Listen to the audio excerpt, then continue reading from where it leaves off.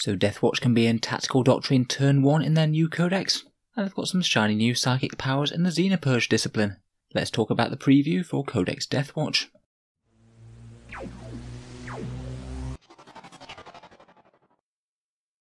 Hello and welcome back to Auspex Tactics, the strategy-focused 40k channel, where we're all about getting the most out of our miniatures on the tabletop. In today's video, we're going over the Warhammer community preview for Codex Deathwatch, which should be available for pre-order this weekend.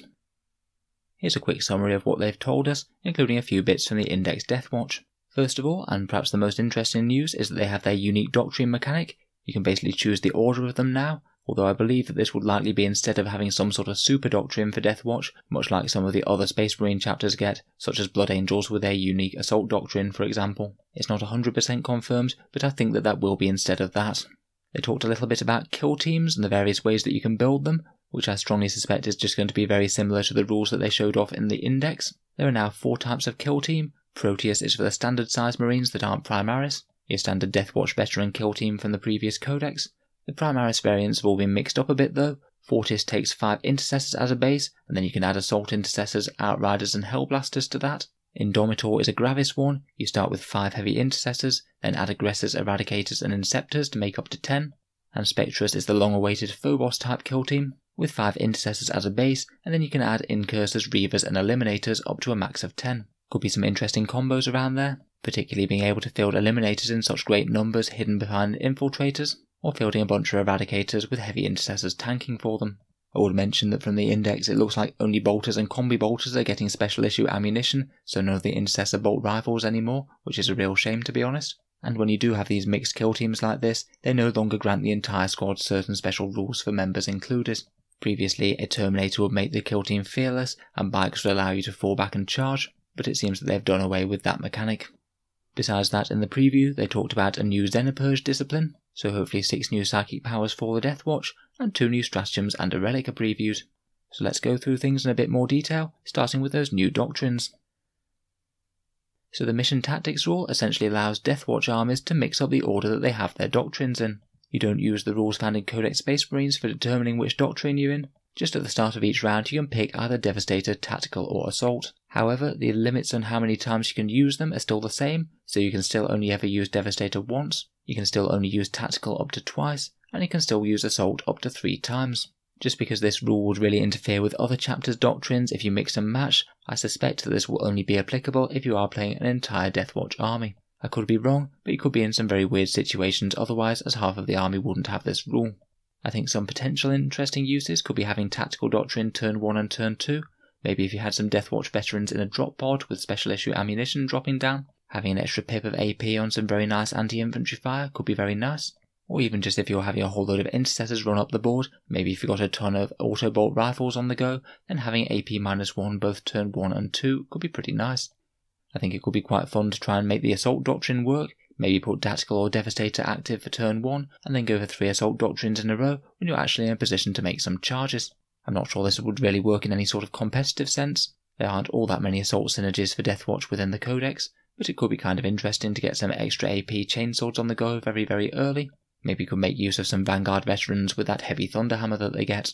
In all honesty, in some games it might just be very sensible to start in Devastator, then move on to Tactical when you're in range for the shorter range weapons, but it's nice to have that flexibility. You could really try and build around this, and I think it's quite nice to have the option later game if you have a turn where you particularly think that Assault Doctrine might be better, and you could choose between Assault or Tactical in the very late game. Overall, quite a cool little rule. I don't think it's particularly overpowered or anything, but a fun little nice to have. Next, they've given us 1 psychic power previewed from this Xenopurge Discipline. I must say it's nice for them to be on par with the other chapters who all have their own unique psychic powers, although I must admit I found it quite funny that in the explanation bit they said it's just as effective on non-Xenos models, so while it's good at purging Xenos, it's presumably equally good at purging anyone else. To be honest, it might be a bit of a better game balance decision, rather than having just very, very easy games against Xenos and very hard games against everyone else, but it would have been quite fluffy to have extra powers against certain Xenos races. The one that they've shown off I think is okay. It's called Neural Void, and it's basically an anti-assault infantry debuff that you take on a Psyker. It's got Warp Charge 7 and 18-inch range. You select one enemy unit, and it's -1 to attack, and can only charge the unit that's closest to it. Personally, I don't think it's going to see very much use, this one. As you have to choose psychic powers before the game now, it's just a bit underwhelming if you came up against a foe without a big Death Star assault unit to use it on, and even then it's not all that much of a debuff. Your opponent will still be able to do decent damage in the assault phase, and typically you're usually going to want to be charging the closest unit to you anyway. At best, I think it's only going to be a bit annoying for the opponent, and nowhere near worth the price of entry for a librarian, compared with just doing damage like Smite, or maybe using Psychic Fortress for a nice 5+ invul. Hopefully there'll be some better options than this. Finally, we've got a previewed Relic and 2 Stratagems. First is the Blackweave Shroud. I hear that black is really in for Deathwatch this season. You add 1 to your toughness, and if you lose a wound as a result of a mortal wound, you get to ignore it on the roll of a 4+. Again, fairly passable for me, I'm afraid. Typically damage dealing relics tend to be a bit better than defensive relics, and compared with this I'd rather have some of the standard Codex Space Marine options. The 2 Stratagems are both tailored ones against certain Xenos races, and I'm quite glad to see that they've kept these. I thought it was quite fun to have their own unique tactics against certain Xenos races, and it certainly fits with the fluff. Prognosticating Volley is their anti-Eldar one. I believe it's likely to replace their intercepting volley that they had previously, which is a kind of a shame really, as that one allowed you to fire a full squad at an Eldar unit at -1 to hit if that Eldar unit has fly and it finished within 12 inches of your squad. That one could be ridiculously punishing to an Eldar player and was really powerful for 1 command point. I'd say that this one is weaker, not quite as devastating, but will likely see quite a lot of use throughout the game. It's basically just a nice clean and simple 1 command point to ignore any hit roll or ballistic skill modifiers when you make a shooting attack at an Eldar unit. Plenty of Eldari units have -1 to hit baked into them, or they might be able to pick it up with something like Conceal. Whenever you're firing against such a unit with a ballistic skill 3 Deathwatch unit, this is essentially going to be 1 command point to boost your firepower by 33%, which is really quite a good return, so I could most certainly see that being used. The other one is the anti-Necron one, Overkill, which basically represents them firing loads and loads of bolt shells into downed Necrons to make sure they don't get back up. You can use this one in the shooting or fight phase when you've attacked a Necron unit, and for the results of those attacks, the Necrons get -1 to their reanimation protocols once they try and get back up. Again, I think that this one could be decently usable, particularly whenever you're dealing quite a lot of damage with 1 unit against something like a blob of Necron warriors. Only reanimating on 6s might mean a few less warriors return to the fray, so I think it certainly has decent use. Not one I'd probably use every turn, I'd probably just save it for the optimal scenario when a big unit of Deathwatch was really trying to down a big squad of warriors. So in general, some interesting news for Codex Deathwatch. I really quite like the mission tactics option. It seems fun and quite fluffy without being too OP. I'm interested to see what the other spells on the Xenopurge Discipline are, although I must admit the one that they've previewed doesn't look too great to me. And I think it's going to be fun to see what sort of combos people create with those new mixed skill teams.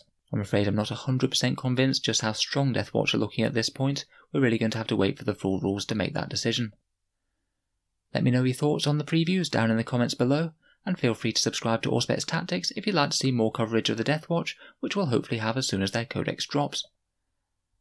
If you've been enjoying the videos, I'd just like to mention that I do have a Patreon page, which you can find down in the video description. Channel Patreons get a few benefits on the channel, such as being able to see certain videos early, regular votes and polls to see what sort of things come next, and also entry into the channel's monthly prize draw with a chance to win some big kits. If any of that sounds good to you, or you'd just like to help support the channel, then the link is down in the video description. In any case, a massive thank you for listening, and I'll hope to see you guys next time.